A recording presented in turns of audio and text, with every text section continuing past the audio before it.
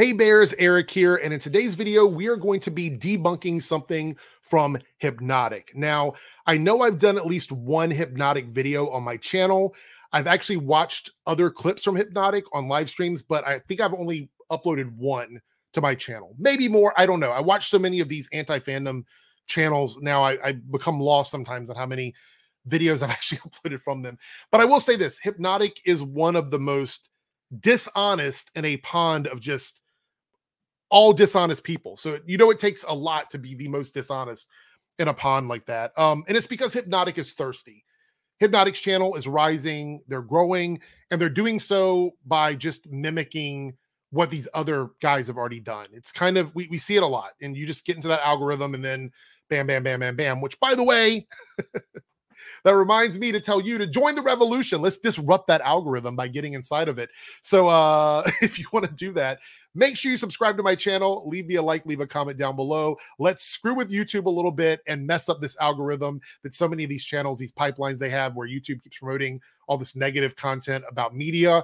And by doing that, shaking it up a little bit, confusing YouTube. So make sure you hit subscribe and leave a comment down below.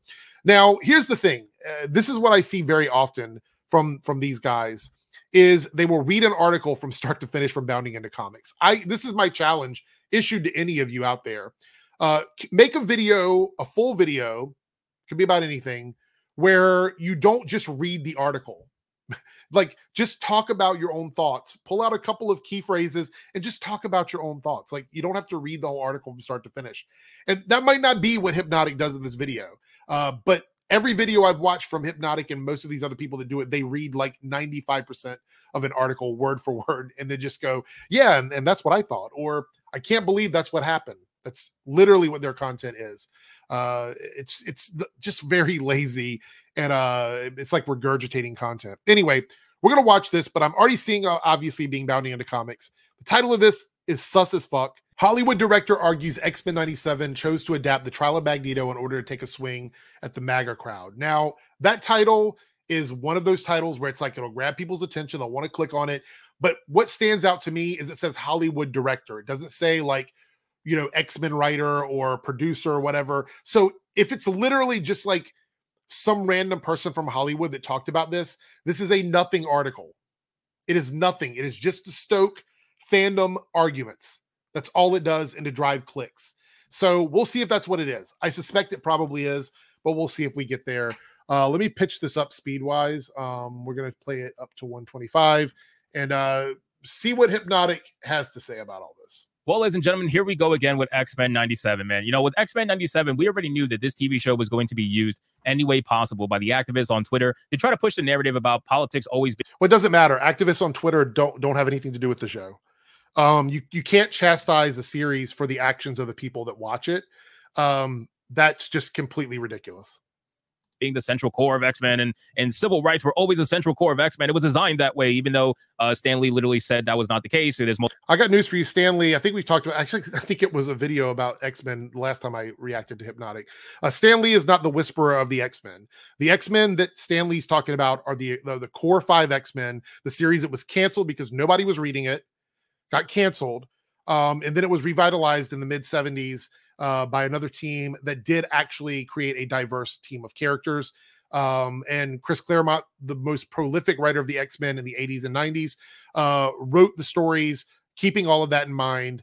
And that's the stories that people are talking about. And that is actually the characters that were adapted for the X-Men series in the 90s, the animated series. It was not the OG team that turned into X-Factor in the 80s. We're talking about the actual X-Men from the reboot of the series that went on to be the most successful version of the team by Chris Claremont. Stan Lee's X-Men were canceled because they were not good.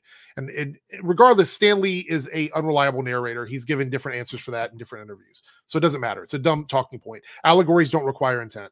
Multiple interviews and videos about that. You guys can go find them if you want to find them. But Stan Lee openly said that was not the case. But people still adopt this narrative about modern day X-Men and how it was always meant to be this way. And it was always designed this way. And it was always woke the same way it's woke now. It's all BS, man, at the end of the day. Now, so are you saying that the X-Men were not a diverse team of characters that dealt with civil rights and social issues? I mean, you could say that, but I could literally point out several stories during my time reading the X-Men when it actually was released in the 80s, where they did in fact deal with civil rights and being marginalized and all of these other issues that we see reflected in today by people like you that don't want to let it go. So unless you're arguing that the X-Men did not actually deal with those things, then you're lying. And I truly believe at this point that you don't know anything about the X-Men because you keep citing that interview from Stan Lee, and only people who don't actually read the X-Men would talk about that interview, because almost every X-Men fan knows that Stan Lee did not write the best X-Men stories and did not create the best team of X-Men. We have an article here from Bounding Into Comics with a headline that reads, Hollywood director argues that X-Men 97 chose to adapt the trial of Magneto in order to take a swing at the MAGA crowd. Yes, ladies and gentlemen, someone from Hollywood being so desperate to tie everything to Trump because they have TDS syndrome. That's what this show was made for, guys. So let's get into this article from Bounding Into Comics with a... I mean, again, you are talking about the way the show is received by certain fans and not the actual creative process of the show. And that's very important here, because if someone is going to critique the show, critique the show on the merits of the show itself, not on how fans react to it. To say that you're judging the show based on the actions of the fans of the show is brain dead. It's brain rot. So it says, even in those rare moments when a piece of media refrains from bipartisan preaching, it seems Hollywood must go out of their way to force such a narrative upon it. This time, a horror director, Joe Russo, has attempted to claim that the adaptation of the classic The Trial of Magneto comic book storyline in X-Men 97 was done not as a homage to the original series source material, but as a direct commentary on the MAGA crowd and the January 6th insurrectionists. Ladies and... So what is Joe's connection to the series? Is it going to draw the parallel there, or is this whole article written as a hit piece on X-Men 97 based on someone who is not connected to the series having an opinion about it? Because that's not journalism. That's literally not journalism. And gentlemen, I swear to everything, these people are boring. They are so unbelievably boring. I've been having people tell me that X-Men 97 is actually halfway decent. I mean, they can't be so boring. You're using their statements to make content, so they can't be so boring, right? People on my side of the aisle are saying that the show is decent. Now, for me, I don't give a fuck if the show is decent, because ultimately I will just refuse to support Disney in any manner whatsoever. But just because I refuse, and I've made this very clear, just because I'm black-pilled against Disney doesn't mean that other people have to be. If you want to go support Disney, I can't tell you not to. It's not my right to do so. But for me personally, I don't care if a show is good from Disney. I just don't. Ultimately, Disney is a piece of shit company. This is going to support them in some way, shape, or form, even if it's small. And I just don't give a fuck to even bother, because... And that's your right. Again, I've always said this before. I'm not trying to convince anybody to do something they don't want to do. If you don't want to support Disney and you don't want to support Marvel and you don't want to buy this content or watch this content or whatever, you absolutely do have every right not to do that. I don't have an issue with that, but it seems like you're going out of your way to make a big deal about that, like you're triggered by it for some reason, which is a little sus. Because I barely have time to go actually enjoy the content that I actually enjoy between my anime, my manga, video games. I have other stuff that I personally enjoy, and I don't need to be supporting Disney no matter how good a fucking show comes out from Disney. But even with that being said, we get it. You don't like Disney. Fuck.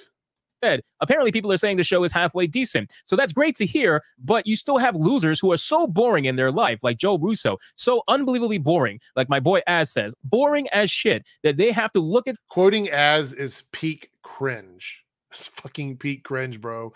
Like, you should not be quoting Az. This show and see January 6th of all things, you have to look at the trial of Magneto and think of MAGA. That's how much TDS you have going through your blood right now. It says, written by franchise icon Chris Claremont and appearing in 1985's Uncanny X... Surprise, surprise, there's Chris Claremont's name. The person that you should be pulling quotes from when talking about the woke X-Men, not Stan Lee.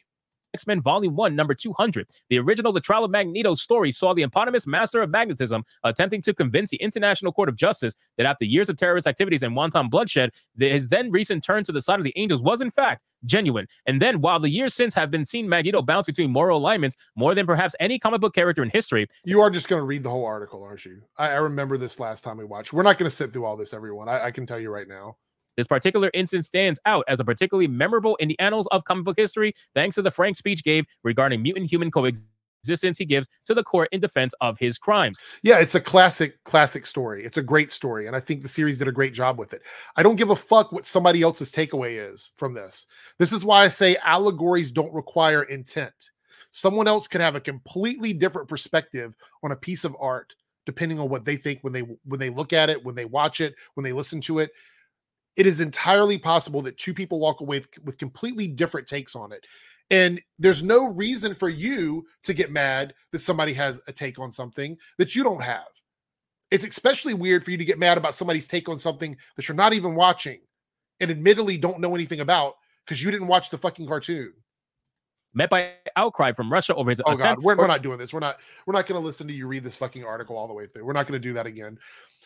This is some of the worst content on YouTube, in my opinion. It's the most low effort, in my opinion, garbage content on YouTube, especially when it's bounding into comics.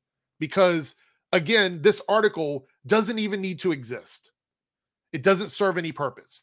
This article is framed as a hit piece against X-Men 97 based on the opinions of somebody on YouTube or Twitter, wherever this was from, who thought that the trial of Magneto mimicked like something to do with Donald Trump and January 6th. So congratulations. Somebody else has a different opinion about art than you do. But even you don't have an opinion because you didn't watch it. Channels like this, they don't even watch the content. They can't even give you their opinion on the series because they haven't watched it.